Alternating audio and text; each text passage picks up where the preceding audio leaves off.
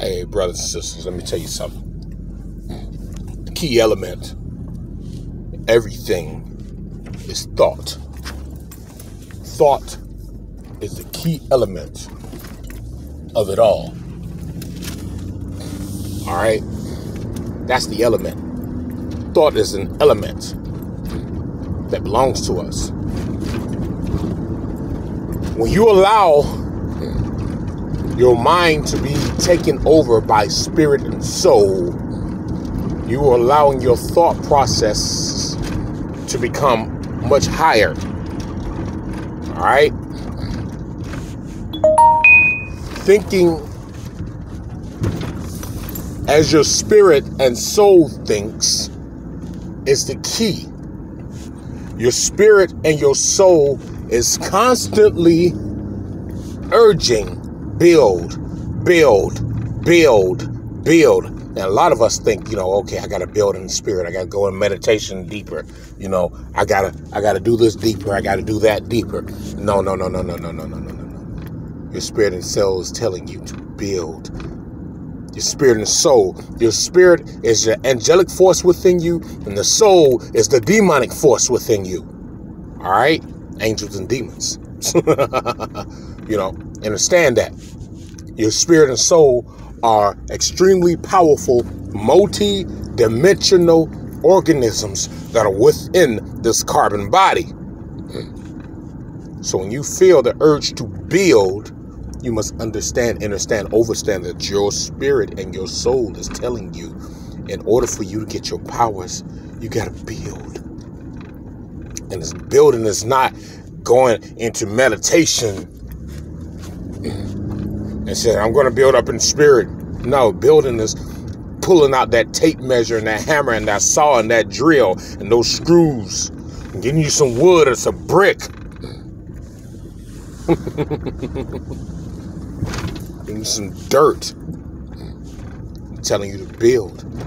Because when you link into nature and begin building, you're on a much higher dimensional level. Understand that? You're on a much higher dimensional level. Therefore, your thoughts will be the thoughts of cosmic and universal, because the cosmos and the universe are always building, creating new energies, new dimensions, new powers, new paradigms, new realms.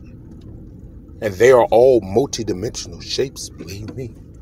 They're extremely powerful and high multidimensional shapes. Understand that your spirit and your soul are multidimensional organisms that are within you. You must allow your spirit and your soul to take over your mind and body in order for you to link into all supreme power. We're talking about supremacy of the indigenous peoples of this world. Therefore, once you do this, you begin taking your place on the planet as the original people. But first, you must build. And like we said, we're not talking about, I'm going to sit in meditation and, or I'm going to dance. And okay, yeah, that's all good and well. We did the dancing and all that stuff after we got through building. What it is documented. When these beings came to our land, our planet, there were hundreds of thousands of multi-dimensional structures all over the land. And when you got to remember, when they say land in Masonic term, in this low-level 33-degree Masonic term, means planet. So across the entire planet were powerful structures, and they said, we know this is what gives them power. So they put it in the book called the Bible, said, we destroyed their towers and we changed their language and scattered them across the land. All right. Now we got to rebuild our towers so that we can all become one again. And the power that we would depend on would be the power of multidimensional structures from natural elements, natural resources. Your thought is an element.